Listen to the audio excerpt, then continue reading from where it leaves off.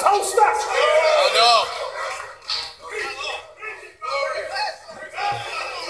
You see, this Satanism gotta come out the churches.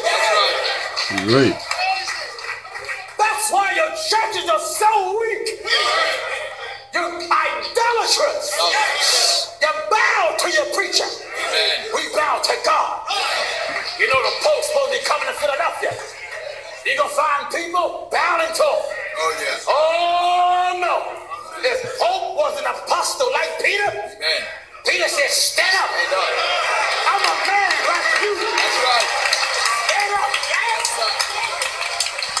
Hallelujah. Stand up, I said.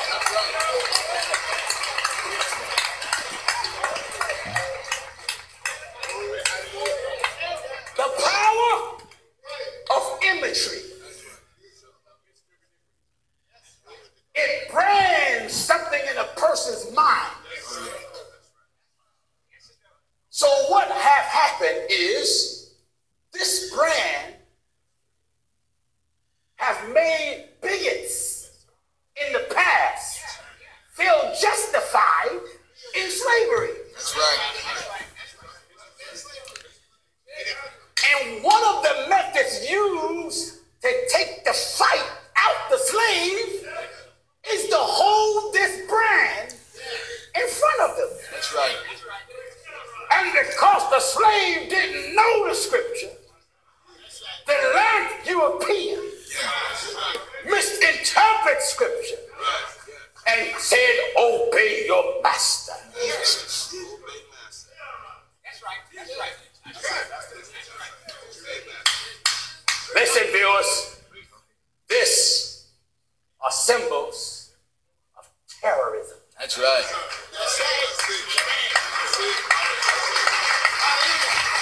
Now, I know many of you don't like it, and I don't care. Don't care. Made and expressed. These are symbols of terrorism.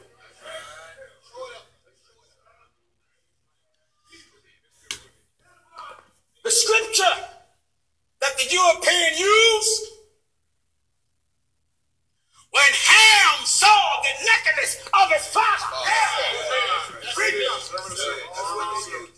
And the book says, a servant of servants you shall be. The European satanic liar said that scripture means that all people of color should serve white. Right. And said Jesus, now take this picture, meant it to be. That's terrorism. So what happened? Now let's understand the religion so-called of Christianity promotes this. Yeah. Did you hear? Yeah, Christianity as a white supremacy, Edomite supremacy, man. Brainwashing the people. I said Christianity promotes this. Holiness destroys it. The truth. The truth. The pure truth. The holy truth. Which was that we're teaching. Breaking all these damn lies, man. Jesus Christ is a so-called black man. So-called Negro. The real Jews are the so-called Negroes, man. Native Americans. Latinos. You are the lost tribes of Israel. You are the true Hebrew Israelites, man. Even though this pastor is not telling his people that, he don't have that understanding now. He has the zeal of God according to knowledge. I mean, what he's saying is true. Jesus never looked like that. But then again, he goes off and says, we don't know how God looks. And that's a lie. The scriptures tell you that. You know, our people have the zeal of God, but not according to knowledge. That's where the real prophets that got the 100% truth come out, man.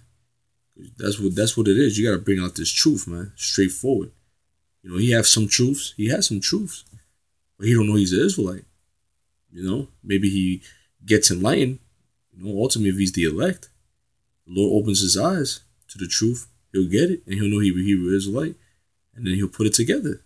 It just makes sense if he's of the elect. But he has that zeal for the Lord, man. He tells his congregation that they're Hebrew Israelites. Well, the majority of these churches, man, they sold out to the elites, man. to the government, the 501c3 charter. They're not gonna teach the truth, man. Every now and then you have pastors Lord have mercy on, and they could be the elect. Who knows, man? Lord have mercy on. We want to have mercy, you know. This is his movie. But what he's saying about this image is true. Jesus Christ, Yahweh Shai, the King of Kings, he never looked like this. That's a lie. Scriptures tell you he's a black man, white woolly hair, very dark skin, very dark skin. He's coming back. Celestial angelic body. Scriptures say every eye shall see him, and he ain't coming back looking like a pale face.